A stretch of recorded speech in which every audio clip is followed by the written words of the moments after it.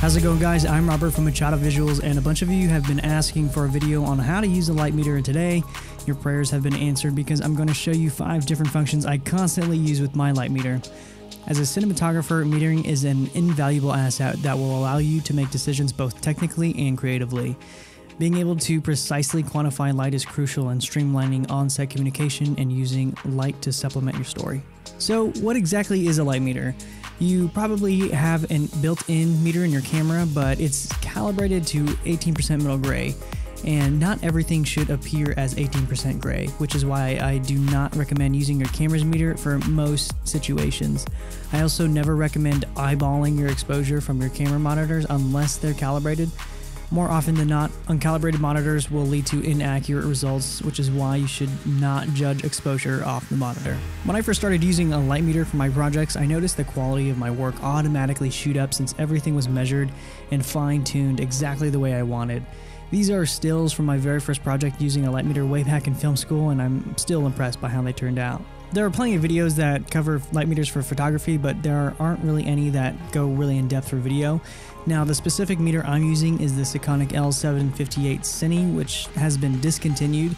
It's been replaced by the newer 858 and has all the same features, but has a new touchscreen and a couple additional dandy features, which I won't cover in this video. Metering is an interpretive process. Everyone does it differently, and everyone has their own tastes and preferences. Before you watch this video, you should have a basic understanding of how f-stops work. If you don't, here's a quick breakdown. A stop of light is a measure of exposure that either doubles or halves the amount of light. If you add a stop, you double the amount of light. If you take away a stop, you halve the light. Stops are usually expressed in f-stops, and there is an f-stop scale, and it's super important to memorize the scale so that you can quickly gauge how much more or less light you have. The full stops you'll primarily be using are 1, 1.4, 2, 2.8, 4, 5, 6, 8, 11, 16, 22, and 32. The scale goes on, but these are the core numbers that you should remember. An easy way to remember the scale is to double the number 2 positions prior in the scale. In essence, you only really need to know F1 and 1.4, and you can use this method to figure out the rest. 1 times 2 is 2, 1.4 times 2 is 2.8, 2 times 2 is 4, so on and so forth. I can't stress how important it is to memorize the scale. The faster you memorize the scale, the easier it will be to understand and communicate quantities of light. Moving forward, I'll assume you know your f-stops. It will also help if you know how to read a waveform monitor. I won't cover how to read a waveform monitor in this video, but I will include a link in the description to a video I do recommend. Now that we've got that covered, here's the first way I use my light meter. The incident meter is probably the most basic form of metering and is really simple. It measures how much light is falling onto a specific area. Whenever I shoot a scene, I always have a desired f-stop in mind that I want to shoot the scene at. Once that's determined, I'll use my incident meter to measure how much more light or how much less light I need for the scene. The incident meter is great for setting ratios or determining how over or under I want to expose my image. In this scene, I'm using my key to light my subject at a 2.8. I'll simply take the meter and aim the luminosphere towards the light and take a reading. I'll set my fill 1 stop darker at an f2, so I have a 2:1 contrast ratio, meaning that my key is twice as bright as my fill. It's also important to note that your f-stop should be chosen first as a creative decision, then use the light meter to achieve exposure. Now, there's been a bit of confusion on over and under exposing, so I'll clarify that now.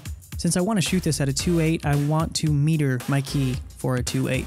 Now, since I metered my fill at f2, that means I'll reach proper exposure if I set my aperture to f2, but remember, my aperture is set to a 2.8, which means my fill will be underexposed by 1 stop because the amount of light required to expose to an f2 is less than the amount of light required to expose at a 2.8. It's also important to note that not everything should be shown at proper exposure. It should be a creative decision. Sometimes I'll purposefully underexpose to help convey night or overexpose because someone is disoriented in the story. Once you understand that it's okay to not always be at proper exposure, it will help free your creativity with lighting. So an f-stop is basically it's how we as filmmakers quantify light. So a stop, and relative to one another, a stop of light is either double the amount of light or half the amount of light. So if something is 1 stop brighter, then that means I have double the amount of light. If it's 2 times brighter, then 2 times 2, it's 4 times brighter. If it's 3 stops higher, what is that? Can anyone tell me? 8. 6. 8. Hey. So Basically, you want to times that number by 2. So 2 times 2, 4 times 2, 8. So how much brighter is 4 stops?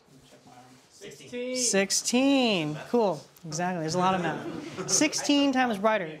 And so that's where your lighting ratio comes from. So if I have a 2-to-1 ratio, my key is 2 times brighter than my fill. If I have a 4-to-1, it is 4 times brighter than my fill. And so on and so forth.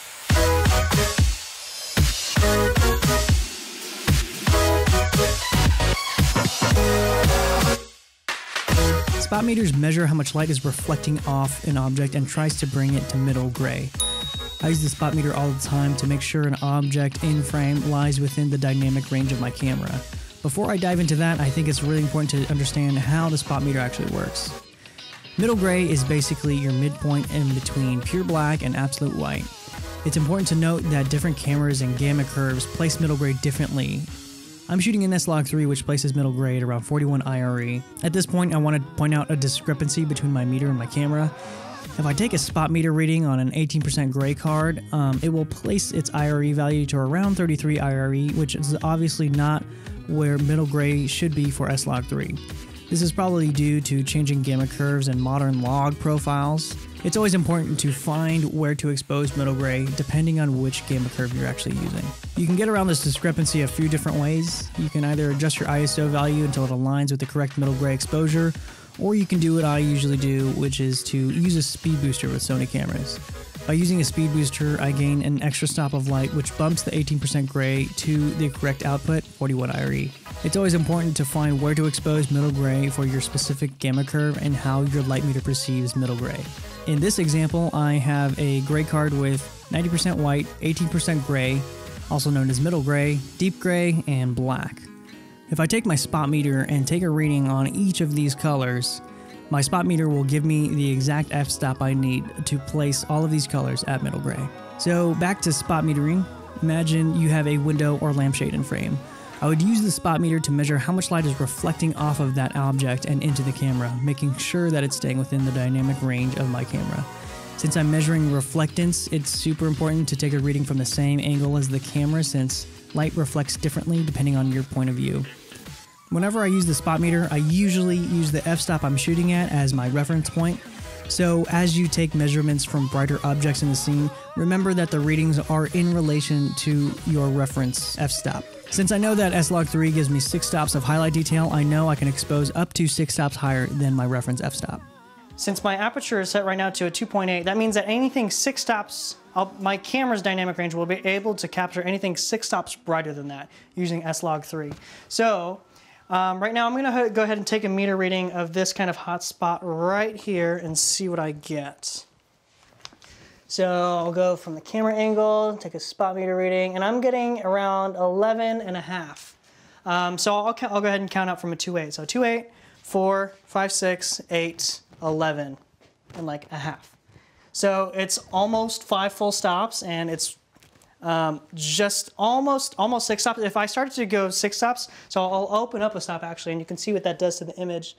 I'll open up a stop, and you can see there the highlights they're starting to bloom a little bit. That's kind of the breaking point of where I start to lose detail. Basically, the spot meter is only measuring reflectance. So since like grass and stuff like that isn't emitting light, that's why you would use spot meters. So you'd use the spot meter on stuff that basically emits light or reflects light.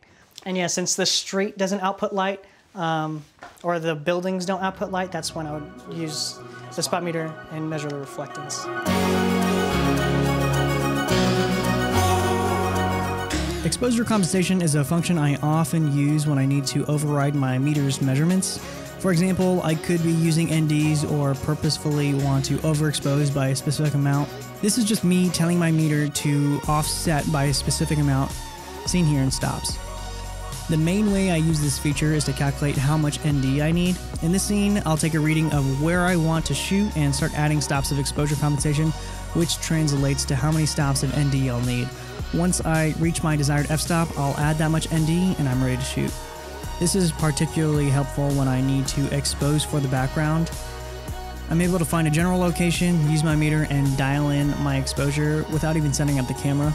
You can use exposure compensation for a variety of reasons, including calibrating your meter to your camera's perception of middle gray, overexposing 1 to 2 stops to push the noise floor back down in post, or compensating for filters. That's one feature I really like using is the exposure compensation. I use it on this meter. This meter is nice because I can just dial it in instead of having to punch in all these different values on the newer like digital ones. So this way I can just count, okay, what f-stop do I want to shoot at? I'll figure that out and then dial in my compensation and that'll tell me how much ND I need.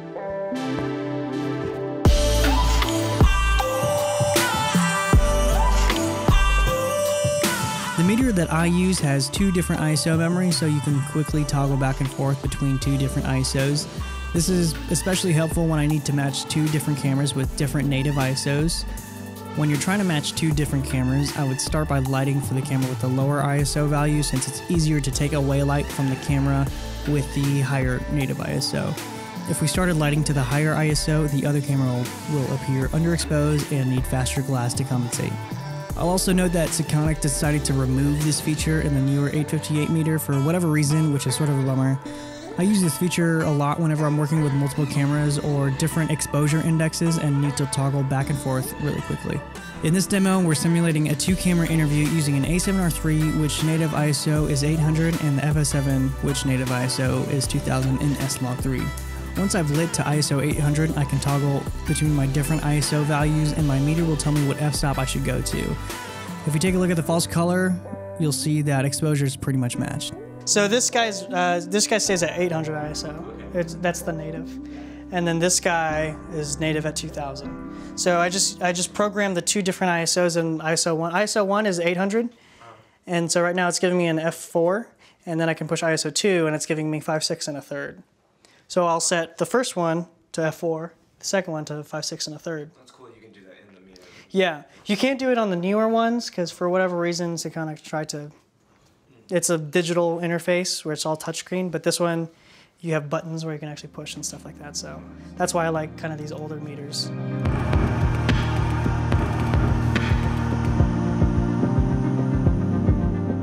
The next function I normally use is the delta EV function. It basically compares any reading to a set reference value and displays the difference in stops. This is really helpful whenever I'm setting my contrast ratios or determining how uniform ambient light is.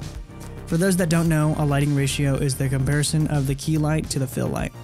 This is expressed as a ratio such as 2:1 or 4:1 and means that your key is that much brighter than your fill. For example, a ratio of 8:1 means that your key is 8 times brighter than your fill. Now remember that stops are expressed in factors of 2, doubling and halving. If your key is 1 stop brighter, it'll be twice as bright. If it's 2 stops brighter, it'll be 4 times as bright. If you want to get really technical, you can easily compare brightness levels with this formula. Going back to the meter, the delta EV function will display the difference in stops. This lets you work really quickly since the meter is doing the math for you rather than you counting the number of stops yourself. To set your reference point, just take a reading and press the delta EV button and this will store this measurement in its memory. Now whenever I take a reading, it will tell me how many stops over or under it is from my initial measurement. So basically I'm just going to go through some different light ratios and how I would use that with the meter. So if I take a meter reading right here, it's giving me an F2. And if I take a meter, so I can push this specific button right here, and now whenever I take a reading, it'll tell me how much under or over that is. I know the light's not on, but right now this is telling me it's about 3.5 stops under my key. So if I take a meter reading right here on the fill, this is telling me this is 4.5 stops darker than my key. So let's bring in the fill or the bounce and let's give me an even 4. So you probably need to go right probably to the edge of the couch there. So you're actually giving me a 3.5, so a little bit too much, so a little bit half that. You can also, yeah, right around there. So if I take a look right now at the monitor, I know it's kind of hard to see. Right now that's giving me a, right now the fill side is 4 stops darker than my key. So how much darker is 4 stops? Anybody? 16 times 32. 16. Numbers. 16. 16. So right now my fill side, this side is 16 times brighter than my fill. So let's exaggerate that even more. So let's give me an even 3. So start coming in. I'll count you down. 3, 8, 7, 6, 5, 4, 3, 2, 1. Right there. A little less. So that's about an even 3. So how much darker is 3 stops? 8. 8. So right now my fill is 8 times darker than, so Danny, if you can just keep that island right into the middle of there. Yeah, that's perfect. Right now this is 8 times darker. Let's get an even 2. So this right now is contrast ratios, basically. So go ahead and give me an even 2. So you're at a 3 right now. So start coming in. 8, 7, 6, 5, 4, 3, 2, 1. You're probably in right now. Yeah. Let's try that. How's that looking? No, you're not in. So that, yeah, much more different feel. So right now I'm 2 stops below my key, but which equals out to about 4 times darker, even though it looks almost even. Light meters will give you consistent and repeatable results. You can't discern lighting ratios from a waveform or false color just because they don't give you precise measurements of quantity. Do I use the light meter on every shoot? No, that would be totally impractical. I'm not going to interrupt a bride walking down the aisle so I can take an incident reading. Arthur Wu actually has a great video on when it's appropriate to use light meters and the importance of standardizing communication between your crew. I personally prefer my older 758. I'm generally not a fan of touchscreens and love having physical buttons that control operation. It also has dual ISO memories, which the newer 858 doesn't have. You could actually find the 758 on eBay for around $200 to $300, which is a total steal. Thanks again for taking the time to watch this video. It means a lot that you're taking the time to learn about your craft. Even though this channel doesn't currently have a lot of subs, it's great to see more and more of you pop up with each and every video. Plus, I think it's pretty cool being an underground channel. Special thanks to my awesome crew. If it weren't for them, none of this would have been possible. To thank them, I gave them all precisely 2 seconds to say whatever they wanted on camera. Hi. I'm thankful for being here. Hello. I woke up late and arrived an hour late this room town. Are you Becky Williams' sister? Welcome to Machado Visuals. Oh, what up? I really had nothing cool to say, but what's up? Like, comment, subscribe. It's lit. Insert clever comments here. I've seen a ton of support on the channel over the past couple months, and to say thanks, I want to give away a brand new Sekonic 858 to one of you. This isn't a sponsored video, and Sekonic didn't send me this. I purchased this meter myself specifically for this video, and I'd love for one of you to take what you've learned here today and apply it to your sets. Be sure to check out the description for all the giveaway details. All you have to do is leave a comment on this video with your biggest takeaway and how you plan on using the 858. If you're looking for some bonus entries, send me a YouTube video explaining what you got out of this and how you plan on using a meter on set. All equipment links are in the description below, and if you have any questions, feel free to leave them in the comments below. Thanks for watching, and I'll see you in the next one.